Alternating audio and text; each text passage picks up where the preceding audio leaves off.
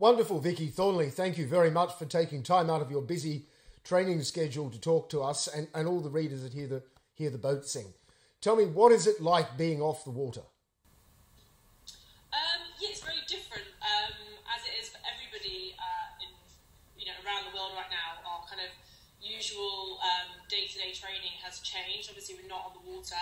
I'm doing all my training at home, and all of it land-based, so either on the ergo or weights or cycling, a bit of running. So it's kind of nice, there's a bit of variety in it, but obviously missing being out in the water, especially as the weather's been incredible in the UK the last couple of weeks, which is unusual.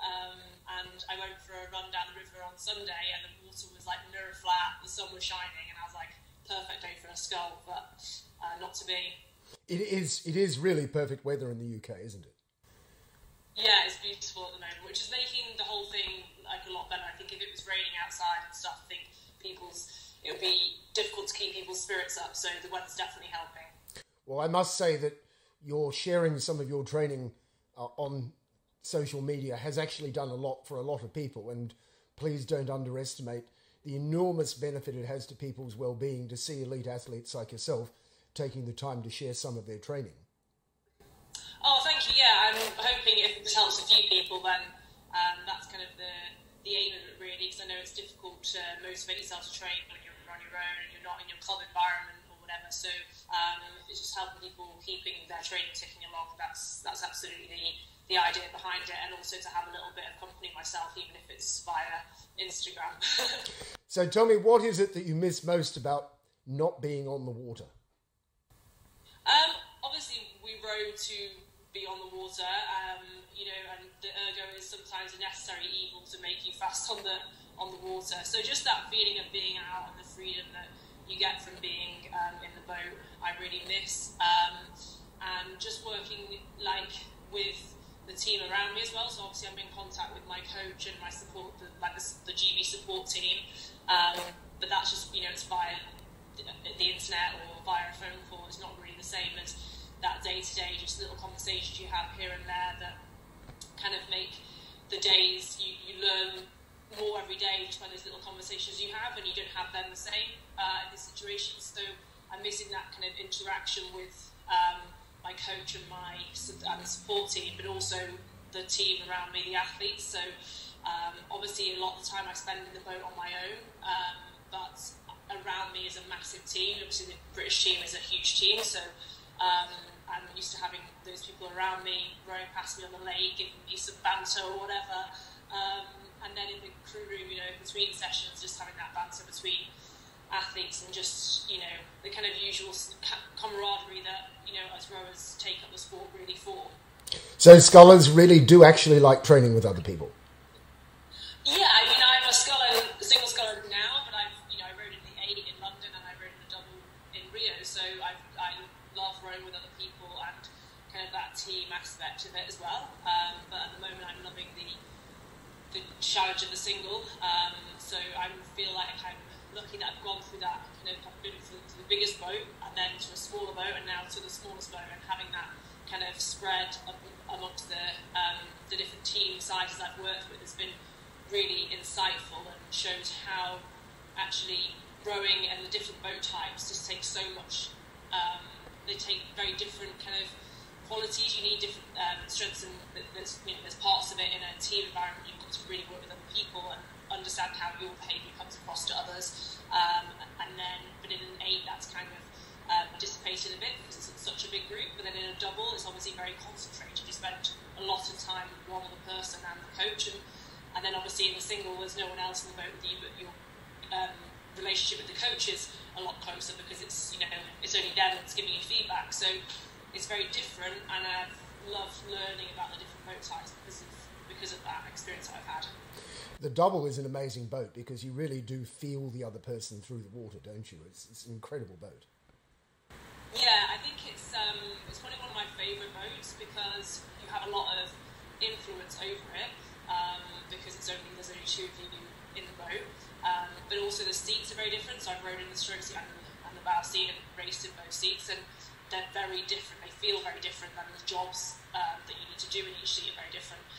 So it's a boat that you have a lot of feeling in, but it's also quite quick. So obviously in the single you have all the feel and it's just you, but in the double it's quite a lot markedly quicker. So it runs really nicely, and when it goes well, you get a really nice feeling of run off finish. And so I really like the double.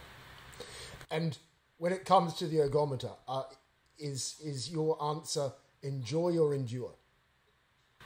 I think you have to enjoy at points. Of course, sometimes it's very much endure, because some days you get on and your legs feel heavy, and there's no way of rowing it better like the boat to make you feel any better. It's just going to be like, this session's going to be hard, and for 20k my legs are going to hurt. And then there's other days you get on and you feel like, oh, I feel awesome, and 20k goes by in a breeze and the numbers are good and you feel great. And that's just the nature of training, that's the nature of definitely the ergo. But you have to try and find enjoyment in it, because otherwise it would be pretty miserable. So, there's obviously ups and downs, and you have definitely a love-hate relationship with it. But at the moment I'm trying to enjoy the sessions that feel good, and then just deal and get on with the sessions that don't feel so good. And sometimes you can get on the ergometer and actually not think you're going to have a very good session, and somehow just something kicks in and you get off at the end of the session, you say, wow, that was pretty fantastic. Yeah, no, absolutely. It's definitely a case. I often find that with like the half-hour 8:20 sessions that we do. We do them on a Wednesday, second session, and they're definitely, sometimes you can feel like you're on your knees, and then you get on and it goes really well, and you pull close to your PB or you pull PB, and then the other days you think, oh, I feel all right, and you're on for it. You feel like you're going to be on for a good one, and then the opposite happens. So that's definitely a session where sometimes you're just not sure what's going to happen until you're 5 minutes in, and then you're like, okay, this is going to be horrendous. The scores aren't great, or I'm on for a good one. Let's see what I can do, kind of thing. So yeah, absolutely, it can sometimes your body can surprise you. Now, when you're on the ergometer, are you one of these people, if you're on for 30 minutes, are you looking at the numbers on the screen, or are you listening to music? Which one is it? Because, ergometer people fall into two camps. No, both. Today, when I did my live Instagram workout, I didn't have any music on the background, mainly because I was doing it in my garden, and it was 8 o'clock in the morning. I don't think my neighbours would have appreciated me putting the tunes on, and I had my headset in to speak a little bit about my session to who was following. But normally I do play music, just nice to pass the time. But I also obviously concentrate on the numbers. But the number, on a UC2 steady session, it's the numbers are that they're kind of there, and it's just about being consistent and holding on to form as you get tired. But yeah, definitely like listening to playlists and trying to find out some more playlists and things now to keep it interesting. Now, obviously you were headed for the Olympics. Obviously you're training on. So, for the record, are you aiming for Tokyo next year? Yes, absolutely, yeah. Fantastic, because I know our readers would really like to know that, and to hear it from the horse's mouth is absolutely fantastic, and many of your fans will be thrilled that you are training on.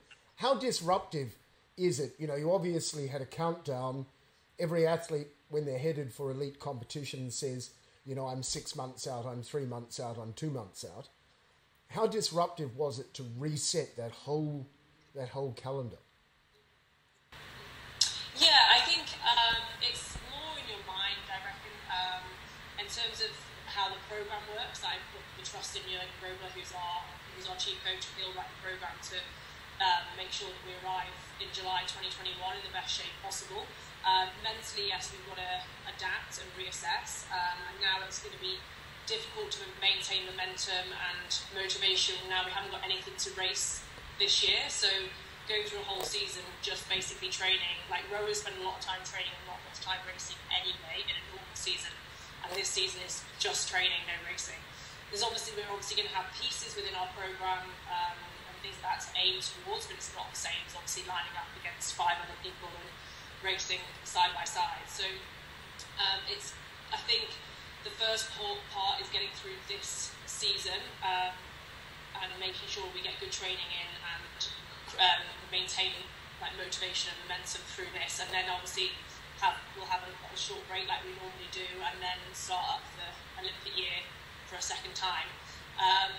So I think it's sectioning it into two parts, finishing this season in the way that we want, and then starting up the next one. And yeah, it's difficult because it's a big kind of change, but you just have to reassess. It's the right decision, and it's just kind of the way the dice have been rolled this time. And everybody around the world in whatever sport or profession, they're having to compromise and change their plans, and we're just a small part of that. So, but in the bigger picture, it is only sport, and as long as we stay healthy and all that, that's the priority at the end of the day.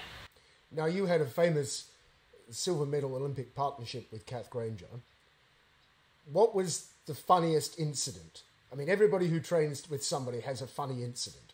What was the funniest incident you've had with Kath in a boat? Or out of a boat? The funniest? I'm not sure. I don't know about a funny. I can't remember about a funny one at the time. I guess actually, we're in Fraser just before the Olympics, and we've gone out and the weather was quite nice. And if anyone knows Fraser Lake in Italy, it can be quite up and down in terms of the conditions. And whilst we were out on the lake, all of a sudden the wind just totally blew up. It's when the water turns like a green colour, and that's the time when you're like, right, we need to get in because it's about to kick off. And when the wind builds up there, the water gets really rough. And we were just like sinking, and there was still like a pain in the throat to get back. And I just remember there being a lot of water coming into the boat. I'm not sure we'd be able to get in or not. We got there, we managed to get on the boat quite easily, but then the women's eight were on the landing stage, and the boat was literally nearly getting hooked onto the landing stage. They were really struggling to get their boat out. So it was an interesting experience. We managed to get off, we were all okay, but yeah, that was a good standout session just before the Olympic Games. But in terms of funny, I can't really think of one. I remember what stood out in particular was the race in Lucerne, where I started about 10 strokes and I caught a boat stopping crab, which wasn't ideal. It was my first season with Catherine, and I was like, oh my goodness, I'm in a double with Catherine race, and I just caught a boat stopping crab and was doing final in Lucerne, not ideal. At the time, I was obviously mortified and very, very upset, but now I can look back at it with a bit of a, oh dear, that wasn't ideal. No, well, these things do happen, don't they? They do, yeah. Even when you're you'd like to think at your best, you can still make mistakes like that. Yes. Now, look, we've had a wonderful interview, and I know we could go on much longer, but we want to keep the format nice and tight.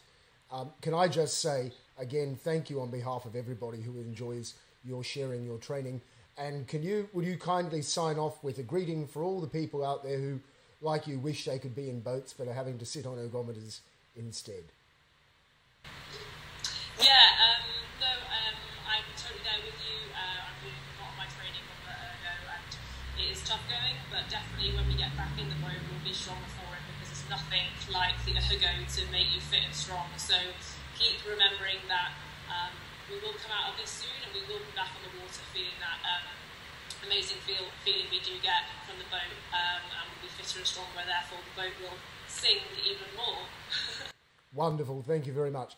Now, Vicky, I'll just stop my recording there.